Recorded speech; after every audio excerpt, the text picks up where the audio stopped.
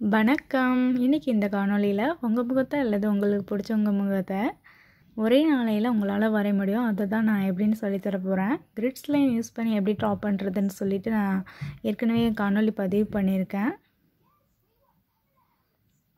இப்போ நம்ம கொஞ்சம் விரிவாக பார்க்கலாம்.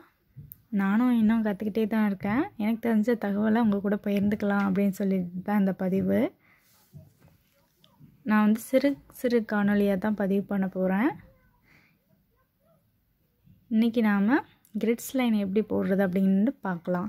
நம்மளுக்கு தேவையானது ஒரு லாங் ஸ்கேல், ஒரு பென்சில், ஒரு எரேசர், அப்புறம் ஒரு A4 ஷீட்டே போதும். நான் எப்போதும் A4 ஷீட்டில் தான் வரைவேன். இப்போ பார்த்திங்கன்னா A4 ஷீட்டில் வந்து 2 சென்டிமீட்டராக 4 பக்கம் நான் அளவை குறிச்சிக்கிறேன். இது எதுக்காகனா கோடு வந்து நேராக வரணும் அப்படின்னு சொல்லிட்டு தான். கோடு நேராக இருந்துச்சுன்னா நம்மளுக்கு வந்து ட்ராயிங் அவுட்லைன் வரைகிறது ஈஸியாக இருக்கும்.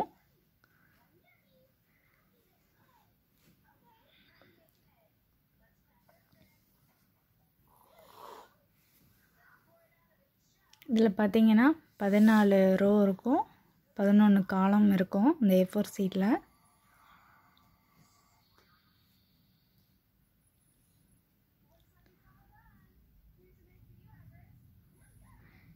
இந்த பேப்பரில் பார்த்திங்கன்னா நான் ஒரு சென்டிமீட்டர் அளவு குறிச்சிருக்கேன். அது எதுக்காகனா நான் வந்து வரைபடம் வந்து முழுசாக இருக்கணும், ஃபோட்டோ வந்து முழு ஃபோட்டோவையும் வரையணும் அப்படின்னு சொல்லிட்டு ஒரு சென்டிமீட்டர் அளவு குறித்து பண்ணேன். ஆனால் ஃபோட்டோவுடைய முகம் வரைஞ்சது பார்த்திங்கன்னா எவ்வளோ சின்னமாக வந்திருக்கு. இதில் நம்ம வரைகிறது ரொம்ப கஷ்டம். அதனால் நீங்கள் வந்து ஃபோட்டோ வரைகிறது வந்து கிராப் பண்ணி வரைங்க.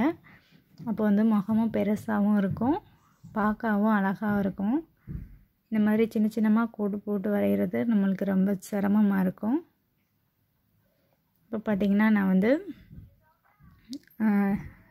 ABCDEFGன்னு சொல்லிட்டு ஒவ்வொரு காலத்துக்கும் வந்து நம்பர் போட்டுட்ருக்கேன். ஒவ்வொரு ரோலையும் A ரோ, B ரோ அப்படின்னு சொல்லிட்டு ரோக்கு நம்பர்ஸ் கொடுத்துட்ருக்கோம்.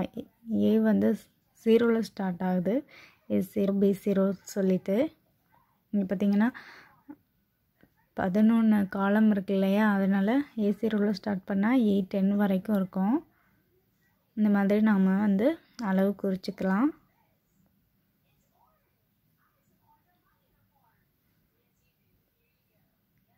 நம்ம அவுட்லைன் வரையும் போது இந்த கட்டம் வந்து நம்ம மாற்றி வரைஞ்சிடாமல் இருக்கிறதுக்கு இது பயனுள்ளதாக இருக்கும். நம்ம ஃபோட்டோ செலக்ட் பண்ணுறது கொஞ்சம் தரமாக உள்ள ஃபோட்டோவை செலக்ட் பண்ணிக்கலாம். இல்லைன்னா இந்த நம்பர் வந்து நம்ம ட்ராயிங் கிரிட் மேக்கர் ஆப் வந்து யூஸ் பண்ணி வரைவோம்.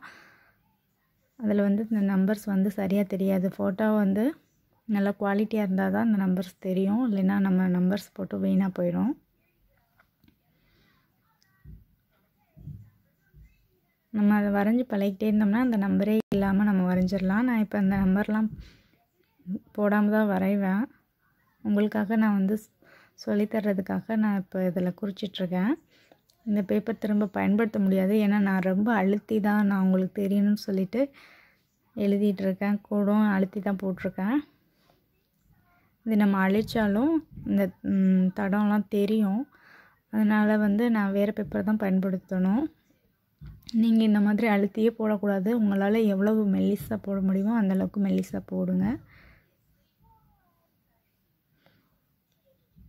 இப்போ இதில் வந்து நாம் எப்படி அவுட்லைன் கொடுக்கலாம் அப்படின்னு சொல்லிட்டு அவுட்லைன் வரையலான்னு அடுத்த காணொளியில் பார்க்கலாம்.